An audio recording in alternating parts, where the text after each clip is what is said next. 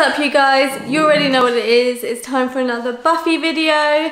But today, I thought I'd do something a little bit different and not just look at Buffy the TV show, which I will be continuing at later videos, but I thought it would be interesting just to mix up a little bit and look at Buffy the movie alongside Buffy the TV series and look at the differences between both of the projects and also obviously talk about what makes both of them good in their own ways, because I do like the movie. Obviously it's not the same as the TV program and it's nowhere near as great as the TV program, but it still is a good watch and it's still fun and enjoyable, and without the movie we wouldn't have the TV show. So I thought I would at least pay a little bit of respect to the movie and what started obviously the Buffy universe.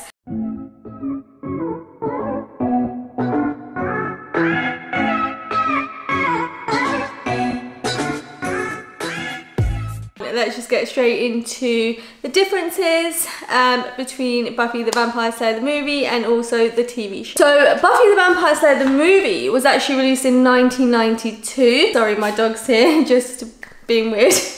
And obviously that was created also by Joss Whedon, who we know created the show. And that is really what catapulted the universe of Buffy, although very different to the TV show. It was much more lighter, more comedic. It didn't take itself too seriously, whereas obviously the TV show is a bit more darker. We get to flesh out the characters a little bit more and we get introduced to Buffy's backstory a little bit more.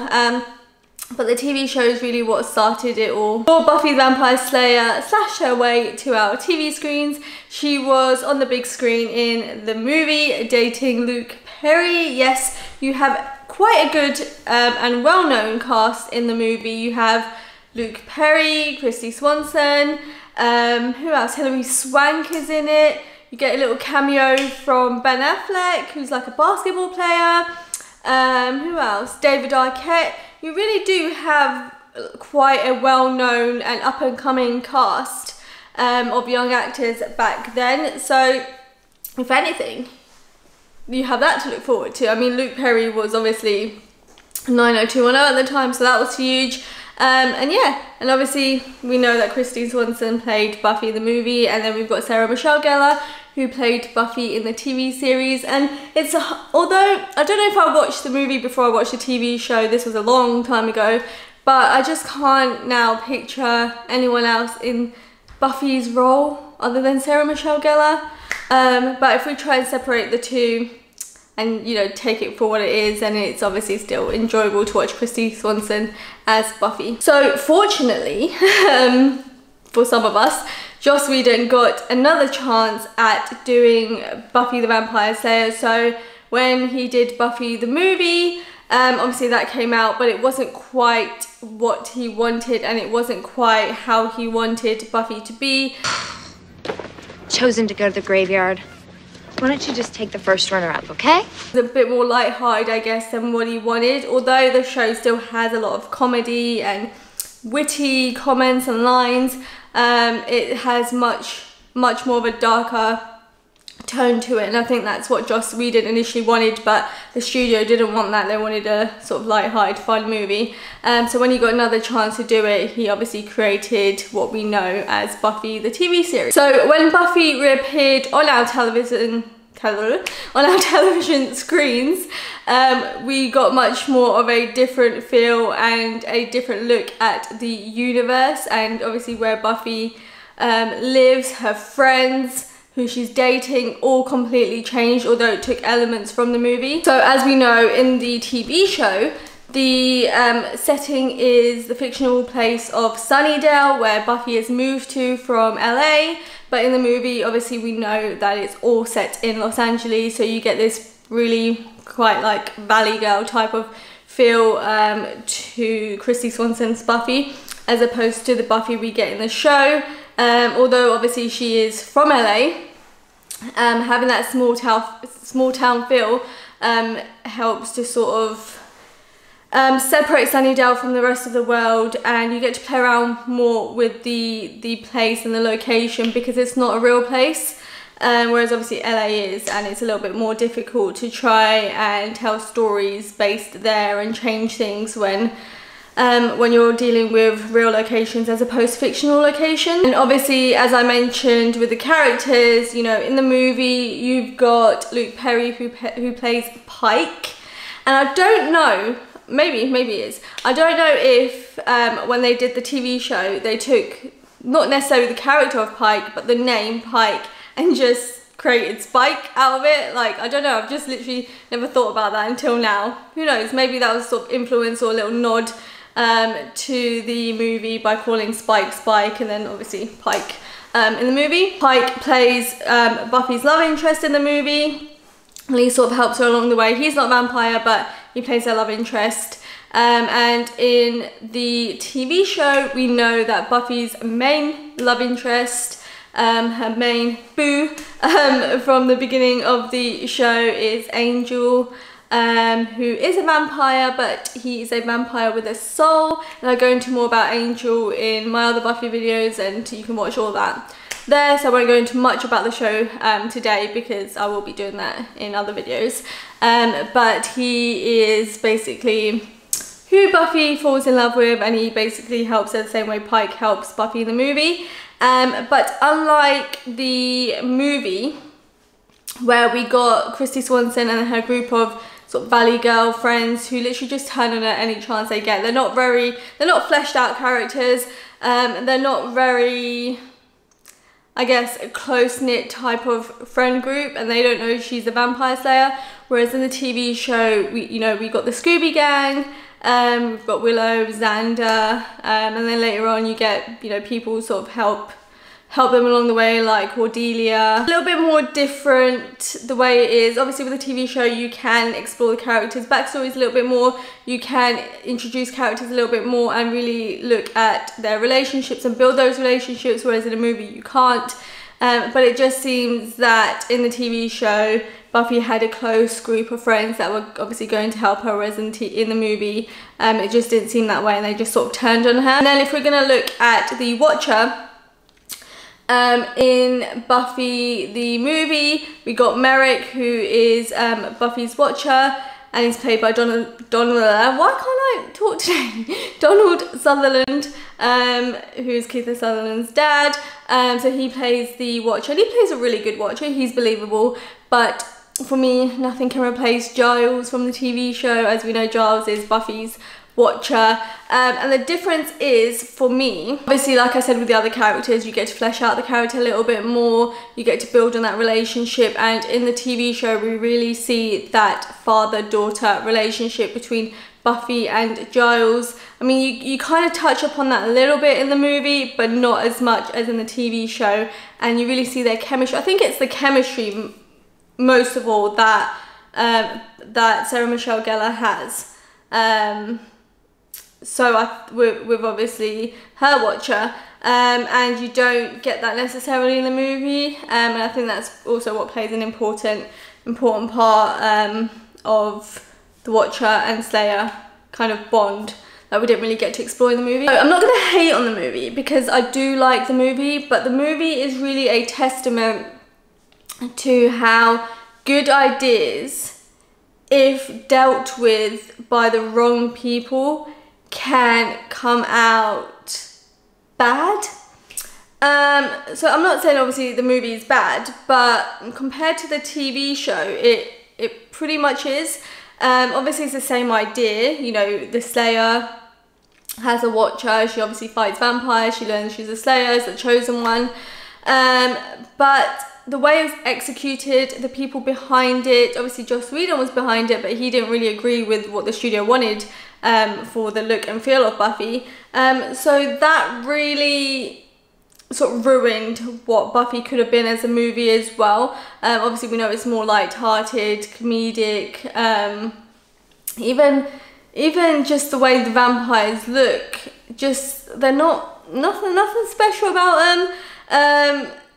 They just look normal with fangs. They don't look scary or believable as as you do in Buffy. Like some of the vampires in Buffy, the prosthetics, some of the demons that we get to see, the gentleman that I mentioned freaked me the crap out in one of my other videos, just really took Buffy to another level, which the movie lacked.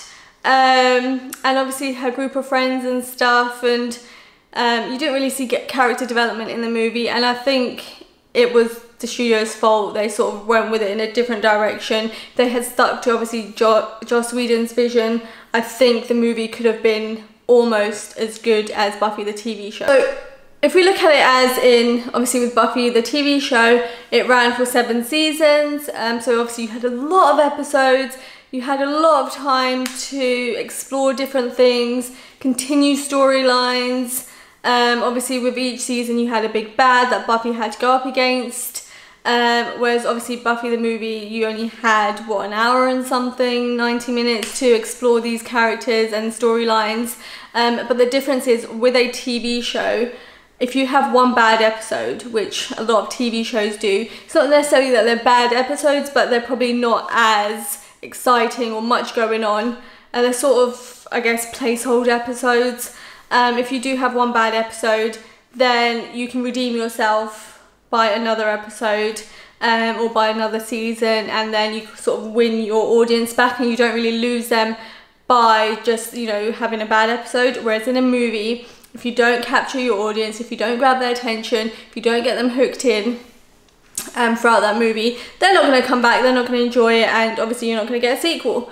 But also the beginning of a movie is very important, and if you don't capture your audience in that beginning part, then it's not going to do well. And I think that's what Buffy did. Obviously we started in a gym where they're doing like some sort of cheerleading routine, and even from that you see it's going to be a very, I don't know, silly, light-hearted, shallow kind of movie, and Buffy seems shallow, and I think that's what it is.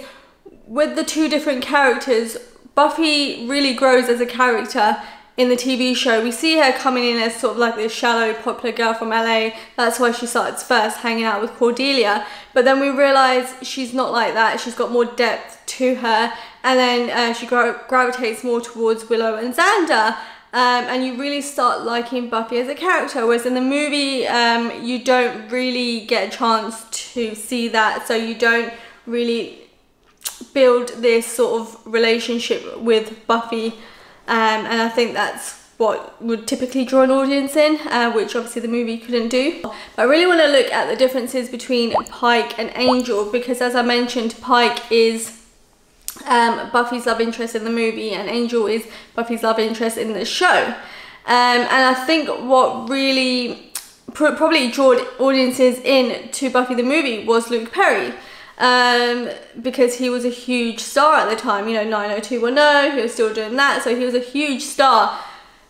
But his character was nowhere near as captivating or interesting as Angel was, because obviously Angel was a vampire who had a soul, and we're like, okay, where is this going? Like, how did he get his soul? How does he have a soul? Obviously, if you're a vampire, you're dead, so you shouldn't have a soul. So we get to really explore that, and we get to build up to the relationship and the tension that Buffy and Angel have. And I think that's what works, is that tension of, will they get together? Do they like each other? Obviously, we know they do like each other, but it's, will they get together?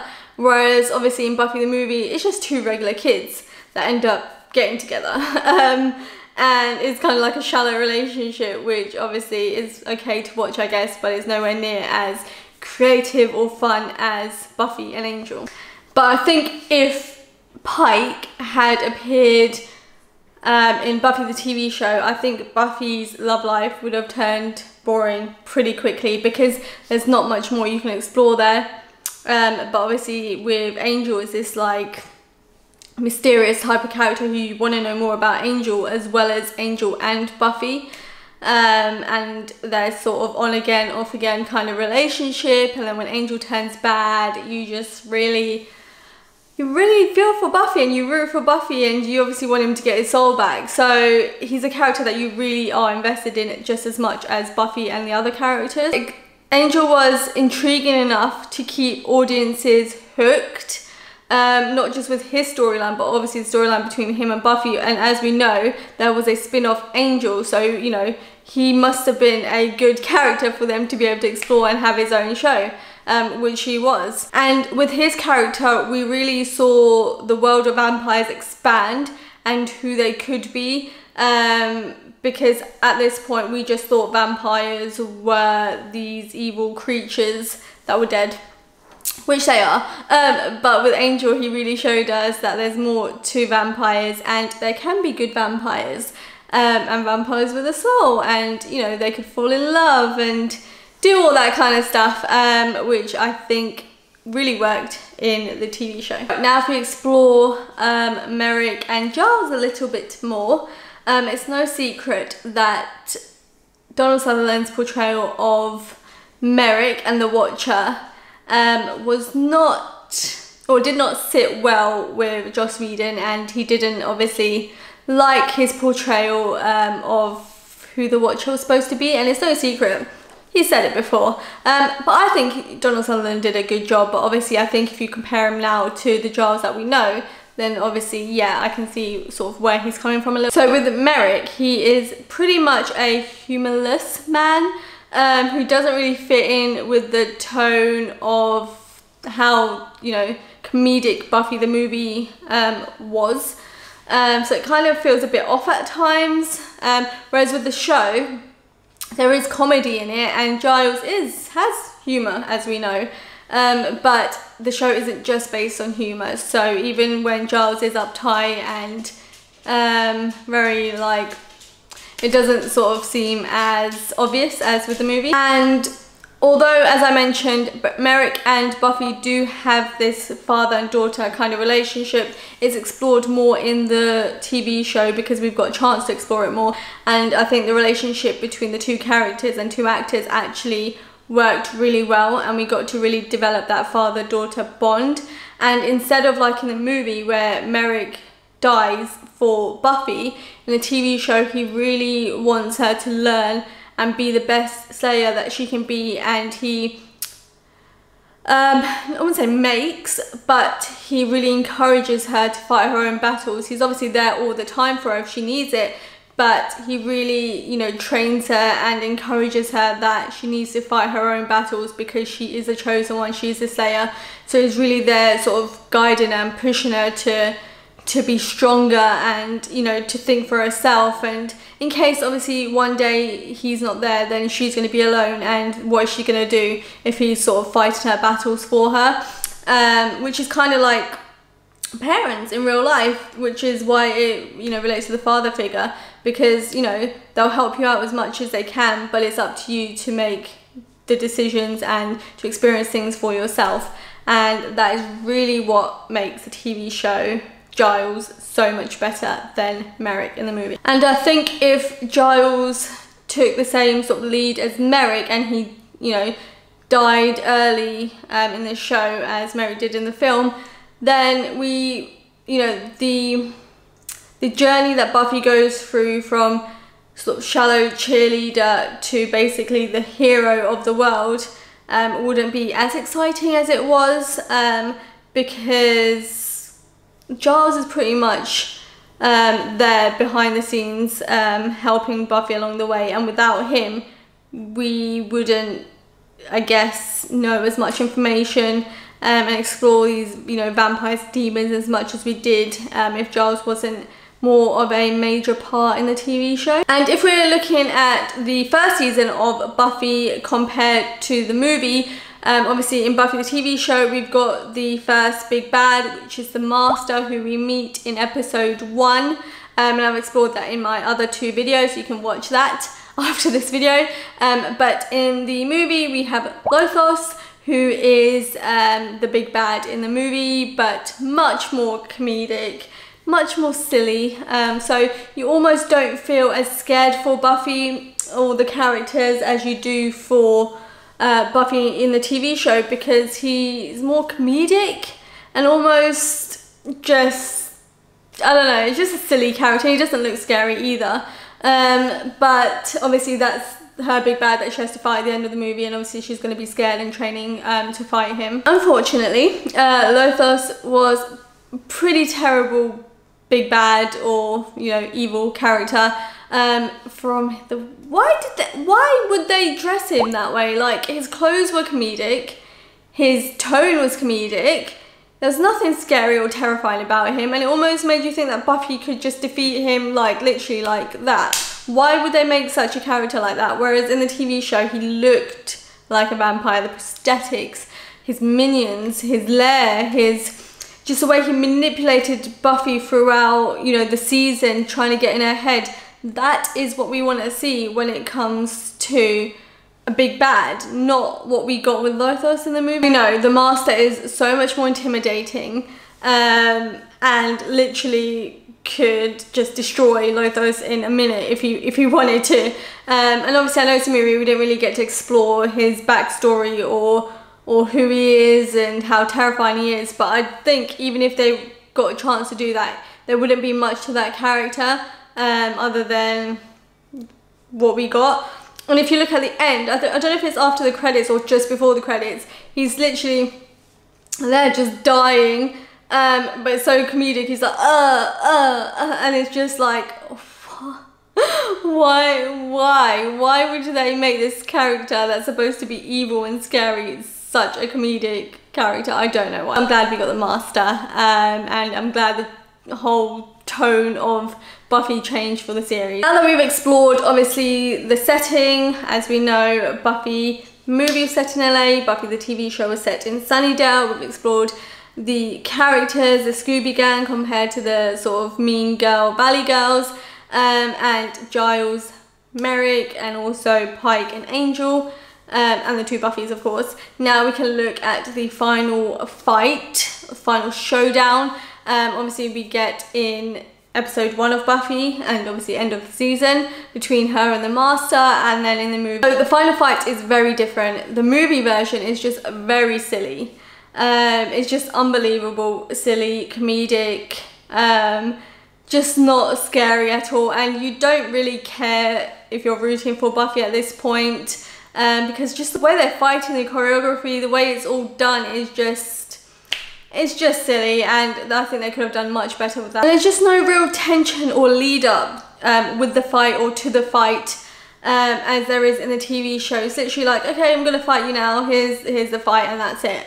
And the way Buffy defeats the big bad is basically by using hairspray. I'm not going to explain what exactly happens. You know, you should go watch it for yourself, find a clip on YouTube, watch the movie, I don't know. But she uses hairspray, and it's just another comedic way of her defeating him, which is just so stupid. I mean, I don't know if you want to see it as clever, because she's a teenage girl and she's using what she has around her, and like, you know, what she would use on a daily basis, you know, what she would have in her purse, hairspray. But it's just, I don't know, it just didn't really sit well with me, and just wasn't as entertaining. I love when, you know, in the TV show there's this tension that builds up for the end of the fight, to get to the end of the fight, obviously Buffy training and all this tension, you know, leading up to it, and then by the time you get to the fight, the way it's all fleshed out, all the characters helping, all the characters fighting, the choreography is just incredible, and you really root for Buffy, and you know, when she's getting thrown about or hurt, you literally feel it for her, whereas in the film you just didn't, and that's what really sucked about it. So with the show, the Master can actually hypnotize people and take control of people, and he does it to Buffy, which is terrifying, and he actually uses it to kill Buffy, spoiler alert, to kill Buffy at the end of the season. Obviously we know Buffy comes back because there's 7 more seasons, but it's terrifying to think that even against someone like Buffy, he can take control over her like that, whereas in the movie he really didn't have any power or control over the Slayer whatsoever. And obviously in the TV show we know that at the end, with the help of the Scooby Gang, that Buffy defeats the Master, well, temporarily at the end of episode 1, and defeats Luke and all those minions by tricking them into thinking that the sunrise was coming up. Obviously vampires can't go out in the daylight, and she tricks them and gets to obviously you know, stab him or whatever. And obviously that's how she defeats them. But obviously at the end of the season,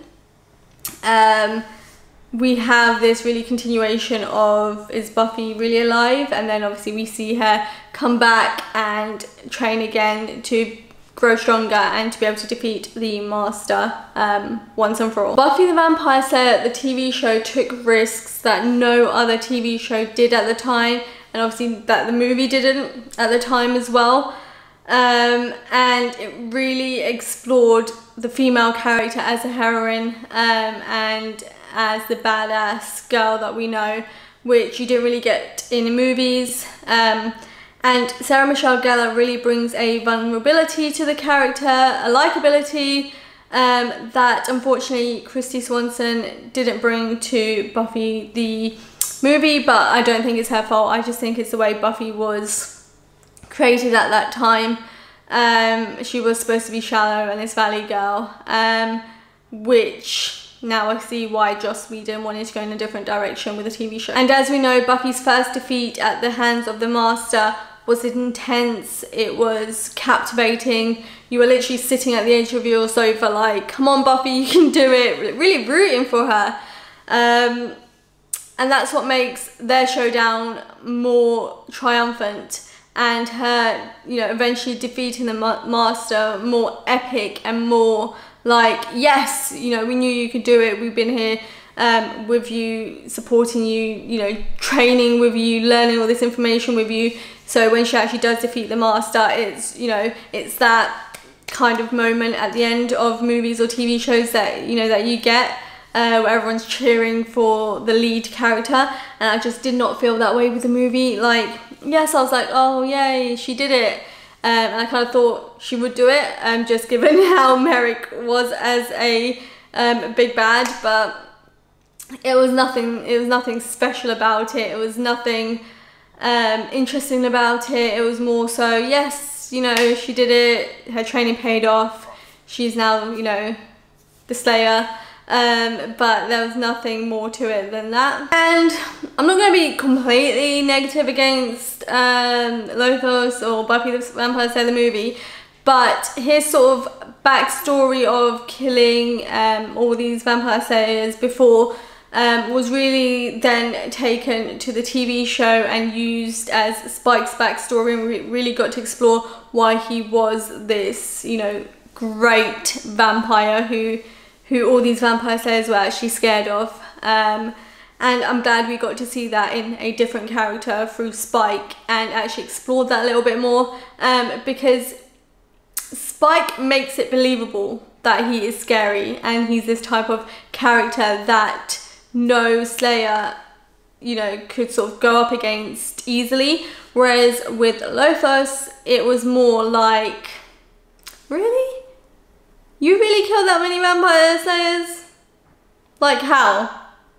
I just don't take you seriously. And comment if you agree with me, if you feel the same way with him. So that is it for this video, guys. Those are my reasons or differences of Buffy the Vampire Slayer the movie compared to Buffy the Vampire Slayer the TV show. Although there's similar elements, obviously the story, some of the characters, etc. And the comedic tone that we get to see that Joss Whedon brings to both is still there. The show is just so much better, so if you haven't watched the show, please watch it. You really get to see who the Slayer is, past Slayers, the Watcher, the Scooby Gang. You know, you really get to explore the world of Buffy and vampires that you don't get to explore in the movie. I'm not saying that the movie is completely crap. You know, it's a fun watch, and I do love watching it just to have something, you know, lighthearted in the background, just funny to watch when I don't want to watch something sort of more dark. But I would probably advise you, if you are going to watch a movie and you haven't yet probably watched all of Buffy, watch it for what it is and don't take it too seriously, and separate the two projects from each other. Just pretend they're not the same at all. They have no similarities in characters, you know, the plot isn't similar. Just separate the two as if they're just two completely different things, and you will enjoy the film a little bit more, I think. But when you obviously watch the film and the TV show, you're kind of comparing the two a bit too much, and you're like, the film doesn't do it for me. But yeah, thank you again for watching this video. My next video will obviously be continuing with Buffy the Vampire Slayer, the TV show. So stay tuned for that, and thank you to all the new subscribers. I'm glad you're enjoying my videos, and I look forward to doing more and catching up with anyone in the comments if you do comment below. So thanks again, and stay safe. Mwah.